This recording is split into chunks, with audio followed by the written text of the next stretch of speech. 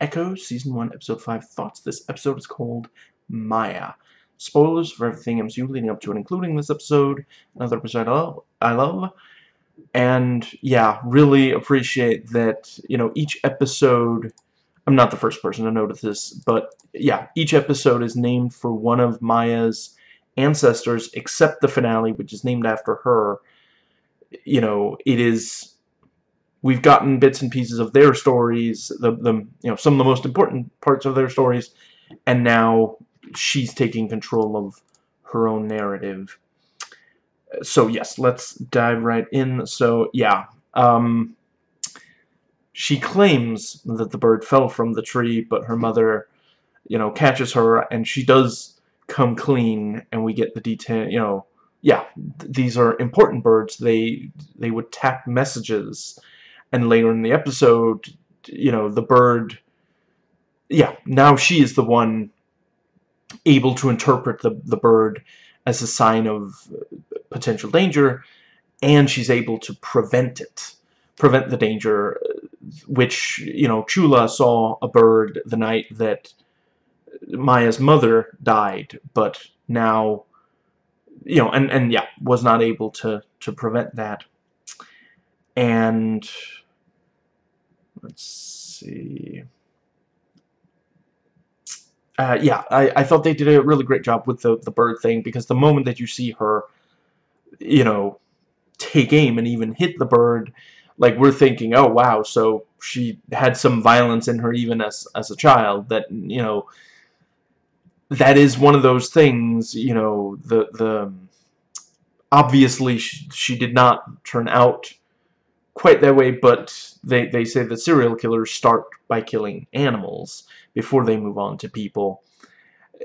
So it's like, oh, maybe she wanted to kill people even before her mother died, but we actually see her mother was able to keep that, keep that from manifesting too much in, and then with her mother gone, and once she was being raised to be a criminal, yeah, we've seen her kill, so yeah. And yeah, we see that, her mother was a healer, and by the end of the episode, Maya embraces being a healer like her mother instead of a killer like her father and Fisk, and how her father and Fisk trained her to be a killer. We're closed. You're not closed. You're napping, you old billy goat. And yeah, so she asks about the sewing machine, and he just turns around and walks away. And yeah, like, for a second it's like, as she says, this is how you treat paying customers, but no, he kept it all those years, figuring that, it was just a matter of time before she came. And, yeah. Scully can be quite sweet. And yeah, Chula, bends over to pick up the letters, and then Fisk arrives. And yeah, one of the things about Fisk is, under the right circumstances, if he's talking to someone who doesn't know yet, yeah, he can be quite charming. He can be, charismatic and appealing. So yeah, she trusts him, and we find out not long after that he took her, what's the word? Hostage. Took her hostage. And that's, yeah, then we see Zane just pushing past Biscuits, even though Biscuits is, pointing out, you're not supposed to be here. This is for the vendors, not for the, and yeah, they don't take him seriously. They're used to just muscling their way into places they don't belong. And in fact, and it's also, if they had to go through the process for vendor, for one thing, I can imagine they probably couldn't start that process this late into. There's probably a slightly longer process, and it would also leave a bit more of a paper trail. This is not New York. They don't have as much of a presence here. Yeah. And you know, because they think, oh, Biscuits is, you know, a pushover, he's able to warn Henry and Maya. And yeah, you know, first he sends the text that, you know, I'm really glad he follows it up, because yeah, first he just texts Maya, hey, where are you? Which, like, yeah, you know, she's not gonna think that that's important. And then he texts, have you seen Chula and Bonnie? They're not here yet, and they should be, you know. And then she just immediately gets, yeah, and she looks and she sees the bird, you know, sign of potential danger. And yeah, she goes to Chula's, and you know, the spirit of her mother is there, and you know, takes her to this ethereal car. And you know, they're actually parked right across from the street where Uncle Ben and Peter are. And yeah, you know, very, very sweet moment. You know, she tells her about the the powers of her ancestors echoing through her. Very tense as we see the build up toward tense build up as the powwow starts. I'm a bit of a mark for a pun. One of Zane's men, or possibly Zane himself, one of them is wearing a T-shirt that says, ah, crap, what was the name of the Tamaha? You know, Tamaha is okay. You know, Oklahoma, very nice. And I quite like the guy leading the powwow says, please rise if you are able to. Very nice bit of inclusion, not making people in wheelchairs feel like they're, you know, being disrespectful. And yeah, Maya gets in by, you know, standing amongst this group. She looks really cool in the sorry. I really appreciate her costume, her superhero suit. You know, these various let's see. I can't do them justice, but Screen Crush talks about some of the different aspects of the suit. You know, I really appreciate how they manage to work in elements of the culture. And you know, in general, the show has managed to work in a lot. They apparently worked with Choctaw, you know, on the script. And we again get this silent, you know, the only thing we can hear is the heartbeat, but now the heartbeat is able to sync with the drum beat. You know, she is completely, what's the focus, completely focused there. And yeah, very threatening when, you know, a box is lifted up to on top of the motorhome or whatever it is that Zane is on top of. And I quite like, so Henry asks Biscuits, do you have a weapon? And he says, I've got something better. And I will admit, at the time, I'm like, Biscuits, you're adorkable, I love you, buddy. This might be the time for a weapon, but no, he was actually right. You know, the monster truck is so much more effective than a weapon. You know, imagine if he had to try to shoot, it was like 4 guys inside the car, but because he crushes it, that's it. You know, very, very nicely done. And that is, you know, yeah, he had access to a monster truck. Cars are his thing. You know, I'm always quite appreciative of when they let someone be important in an action scene without sacrificing their character, because it, like, if Biscuits had been running around shooting people, it would have felt completely divorced from all his other scenes. And yeah, Maya goes into the area and Fisk comes out, and Bonnie is now the interpreter because the contact lens thing came out. you know, her rejecting Fisk's, yeah, influence. And love the bit where she says, "I'm their legacy, not yours." You know, he's doing this thing of that sadly many white men have done, of trying to take control of a non-white group of people by adopting someone and then teaching them his ways instead of allowing them to learn their own. And yeah, the line is literally lined up, the Maya's line, and she shares her powers with both Bonnie and Chula. Did not expect to see Chula kicking ass this season, but yeah, I mean, basically she got superpowers to match her attitude. You know, she's always been a very tough person, so, or at the very least since the death of Maya's mother. And Henry takes out Zane.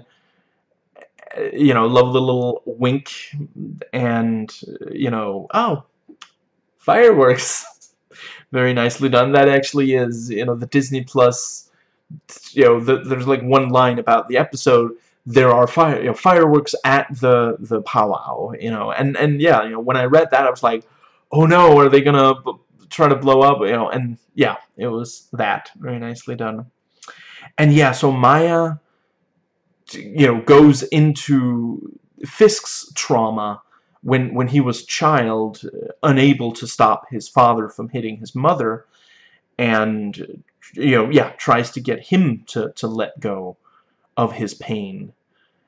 And, you know, I absolutely love when a situation like this is resolved with empathy instead of violence, because, yeah, you know, we know this about Fisk.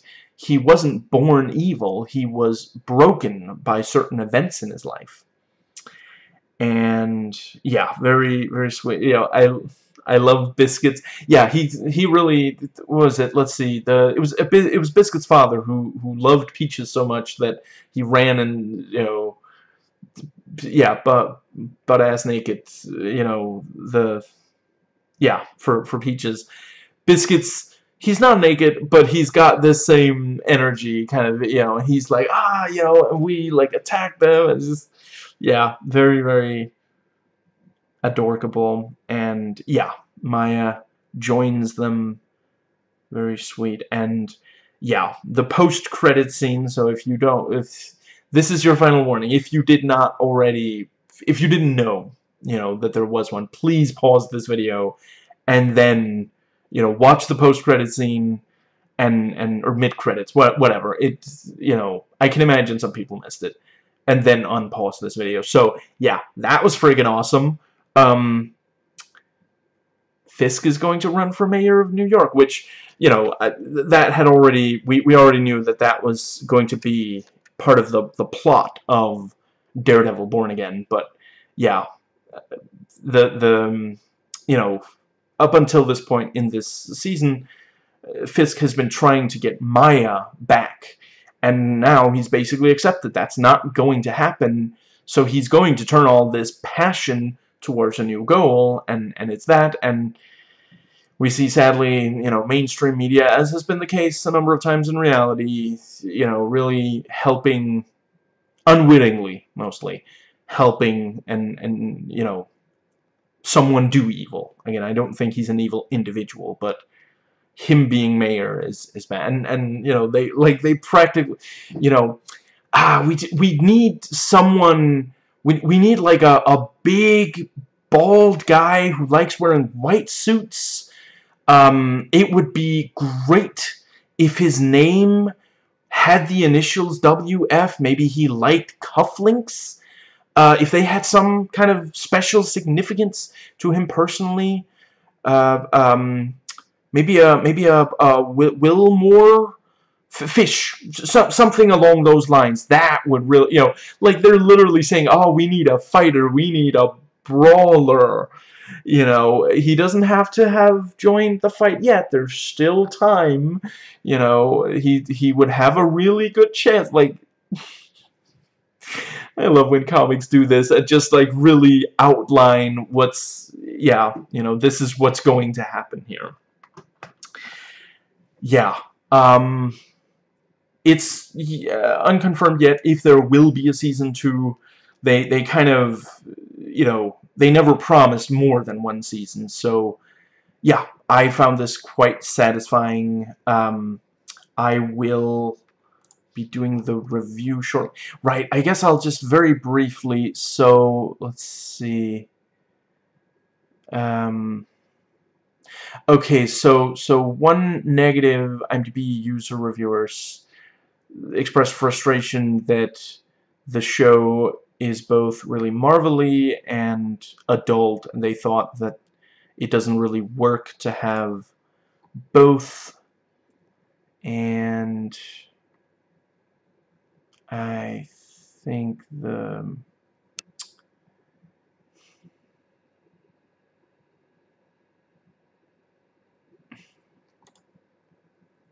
wow. Okay, so this person says, I don't understand why Echo needs a gun if she has powers. Isn't that the point of having powers? The Punisher doesn't have powers, but guns are kind of his thing. I mean, the powers are not the most, like, it's not that much of, like, an attack thing. It's, you know, she can heal, she can perceive warnings. Yeah, okay. Some people just looking for excuses to not like it.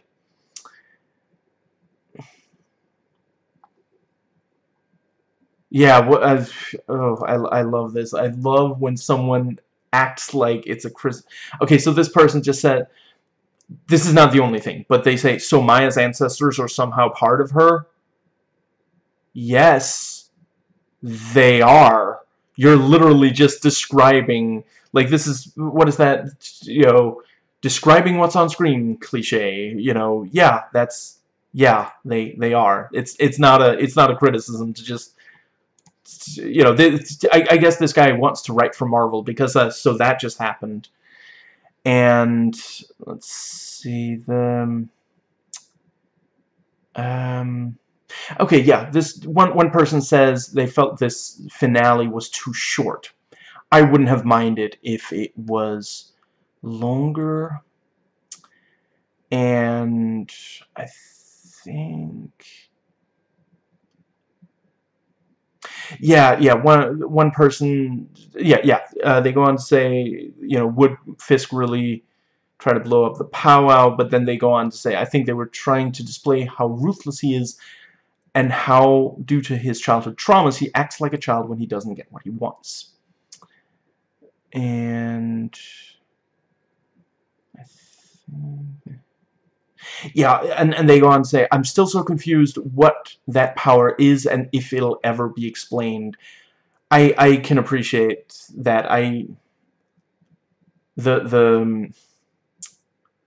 Yeah, I don't know. I think, for me personally, I think it was okay, but I can understand why some people would want more. And let's see. One person says, Maya ended up defeating Kingpin sorta in the end, so the fight was pointless. A fight is pointless if one of the people wins? I mean, I appreciate that they put that so early in the review. I now am fully aware. I have absolutely no reason to go and continue reading. Just, like, I think it might have behooved that person to try to figure out an actual argument before they started just writing nonsense.